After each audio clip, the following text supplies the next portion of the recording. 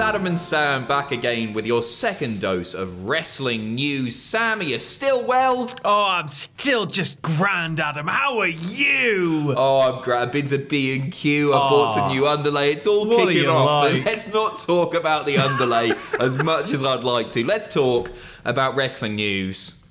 AEW are reportedly close to signing 2 major names. Wrestling legends are calling for an all-women's WWE show, and Daniel Bryan has claimed that his neck is wrecked. We'll tell you more in a bit. Kicking things off with the news that AEW are very close indeed to signing 2 very prominent wrestling names to their organization. We are talking about Tessa Blanchard and Darga. This comes via SE Scoops, who are reporting that they're in those talks. The negotiations apparently been going on for a little over a month, but apparently it's all but a formality until they are signed. So expect that to happen very, very soon. We will, of course, keep you updated.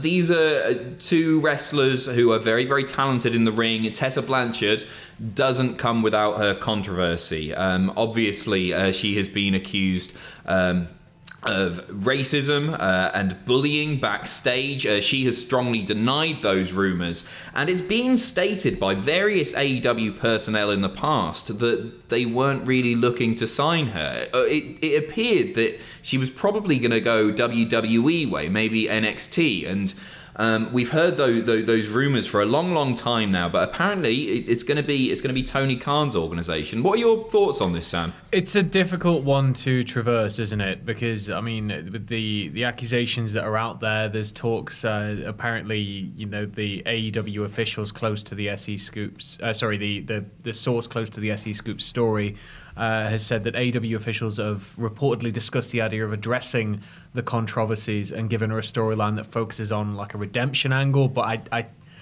I feel that would be, you know, I think that's really tacky, you know. Yeah, I don't think it'd be right to do that. It's a real life thing. It's not her wrestling character didn't do this stuff. We're watching the characters that we see on screen are different to the people behind the scenes. We learnt that time and time again.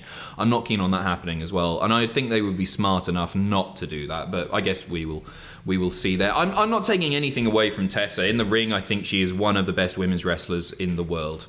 And the stuff that I've seen of Darga, and all I've seen is a few bits here. I saw a match with him and Jake Christ in Impact, which I remember seeing being really good.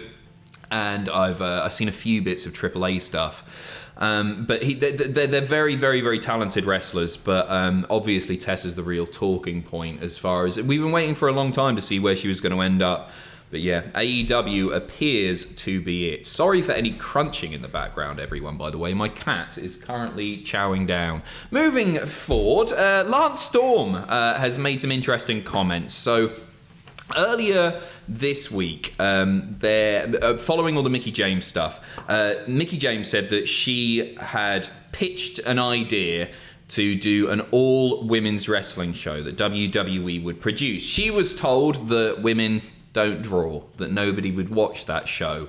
But she has been backed up by a few wrestling legends, it's fair to say. One of which, Mick Foley, who tweeted saying, "Dear Vince, an all-women's brand needs to happen in WWE unless you want AEW to beat you to the punch. Sincerely, Mick, at Vince McMahon." And Lance Storm has also given a few comments, Sam.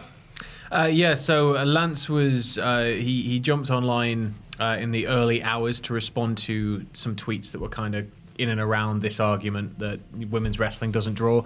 And he responded to a tweet that said, they've given main events to women and the drop-off is big. They know the women don't draw much, so they're not going to put them on TV for too long. So Lance replied to, he quote tweeted this with, "Becky Lynch drew in key segments and main events. The focus, story, and long-term presentation needs to be there for anyone to draw in the main event. You can't just throw any 2 people, male or female, in the main event and expect them to draw.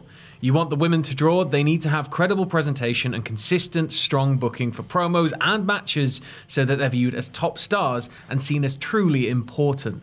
Women can draw, and Becky proved that." Couldn't agree more. Yeah. Couldn't agree more. I actually really don't like the idea of an all women's brand, especially if it was, if it was exclusive. That's where you saw the women of WWE on the women's WWE show. I think the issue has been that WWE for so long presented women as little more than eye candy.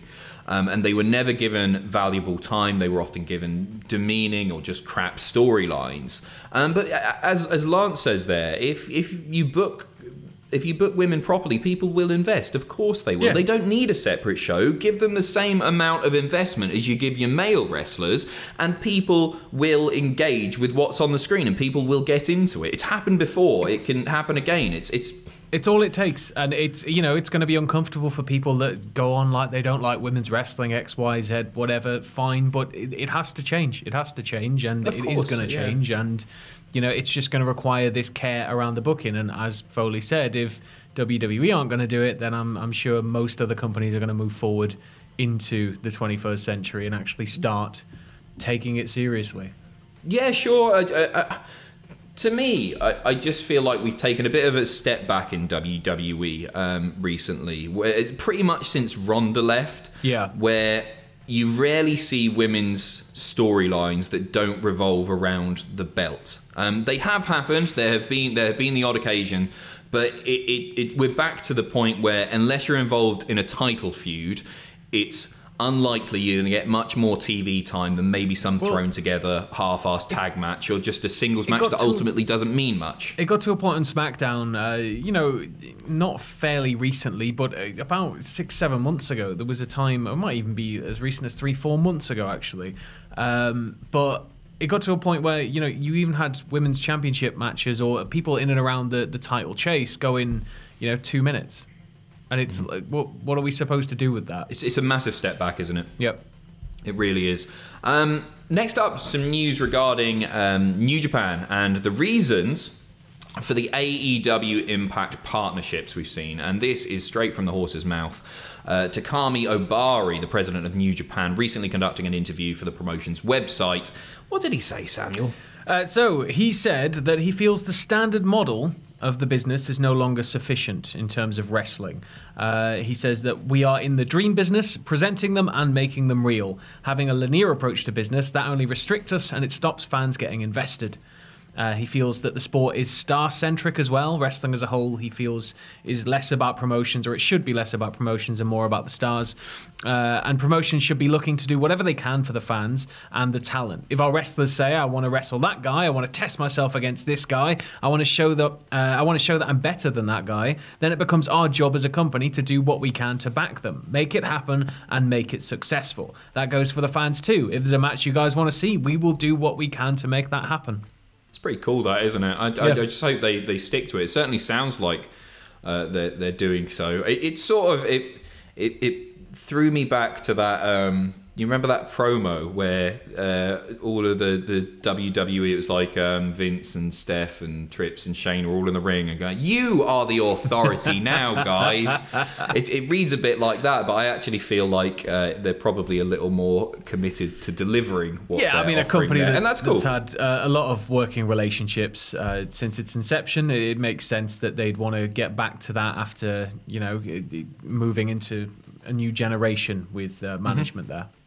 For sure. I mean, there are so many potential dream matches, and it's cool that they're going to listen to the fans and the wrestlers themselves. Because I mean, if you can get that dream combination of the fans being invested in something, but also the wrestlers really wanting to work together, then the quality of what is being put together is going to be even better, right? Yeah, and I as much as I'm enjoying New Japan, AEW, Impact, what I really want, I just want Otis versus Ishii. Just two absolute units just smashing into each other, 60 minutes. No pins allowed before the 58-minute mark. Daniel Bryan recently said that Otis could be a Vader-like figure he was booked in New Japan. Yeah, I don't think he's 100%. Wrong. Speaking of Daniel Bryan, hell of a segue once again, Adam. Daniel Bryan has spoken to TV Line And a really interesting quote from this, he noted that his neck was wrecked following the tag team match on Friday Night SmackDown. He said, I had a tag team match on SmackDown last Friday and it was a lot of fun, but my neck was just wrecked. I'm going to be 40 in May and my daughter likes to get on my shoulders to pick leaves from a Japanese maple in front of our house. He's such a hipster, isn't he? But I also need to be more respectful of the people who are relying on me to go to work. I have to give them an answer sooner rather than later. Everything is pointing to Daniel Bryan going part-time. I mean, he's even said it himself. There are lots of people still speculating that, hey, maybe he will pop up on Raw. I'd love him to just drop by NXT and do a few matches there, even before he takes a little bit of time away. There are, we don't need to list the dream matches from there are too many. Just Walter. Just give me Walter. Just give me Walter Bryan. Brian Walter. I don't want Brian to die. I want him to have David Goliath. I'd love it, actually. No, I'd love that. It would be a hell of a match. Hell of a match. Finishing things off now. Speaking of Walter as well, our NXT UK champion, of course. This relates to NXT UK. It's bad news if you haven't already heard. WWE have cancelled NXT UK TakeOver Dublin. It's been taken off Ticketmaster and the Three Arenas website. It's been cancelled outright after being twice delayed during the pandemic. And this is a real shame. The last NXT UK takeover proper was all the way back in January of 2020. I believe this was going to be on the same night as Money in the Bank 2021. Yeah, it would have been a hell of a run-in pre-show, that. Just sort of a full day of wrestling and then stay up till 5 a.m. for us. It's a shame for all of the hard-working NXT UK superstars for this show to be cancelled. But things are slowly returning to normal. We will get there sooner rather than later. I'm sure it'll bounce back.